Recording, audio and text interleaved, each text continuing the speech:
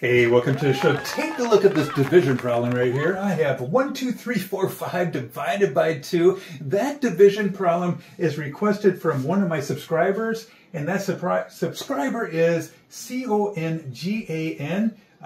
They said, please, can you go ahead and do that big number? Also want to hit a shout out to, I think it's Marmee, M-A-R-M-E-E. So they say hi, so hi back to you. Also, Regan Lee said, thank you so much, dude. My sister is asking to teach her how to do division, but I forgot to divide. So, hey, I'm always happy to help. And then last we have Harris says hi, and then Stella, I think it is 23 years old. So, hey, thank you very much. I'm always looking at the comments and doing requests. Also, we have a live show, so a lot of times we help our subscribers on that show. So make sure you hit that subscribe button to this channel and also take a look at some of our other channels we have. Let's go ahead and begin. So first of all, can I put 2 into 1? You just can't, can you? But I can put 2 into 12. So 2 times what equals 12?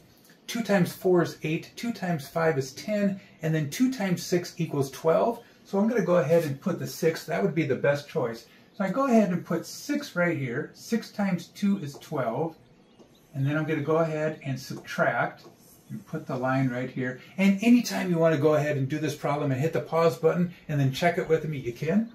So now what I do is after I subtract, I get 2 minus 2 is 0. I bring the next number down, which is a 3. So I'm going to bring that all the way down here and put a 3 right here. And then I start the whole process over. So how many times can I put 2 into 3?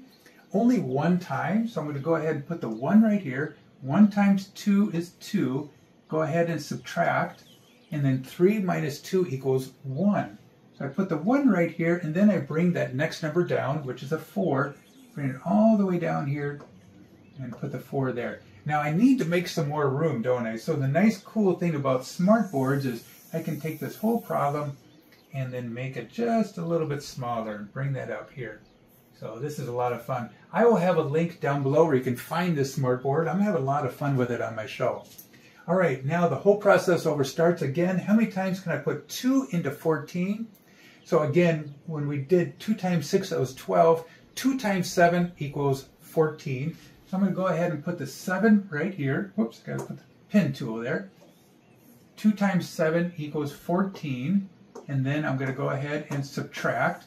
And that would be a 0. And I bring the next number down, which would be a 5 right here.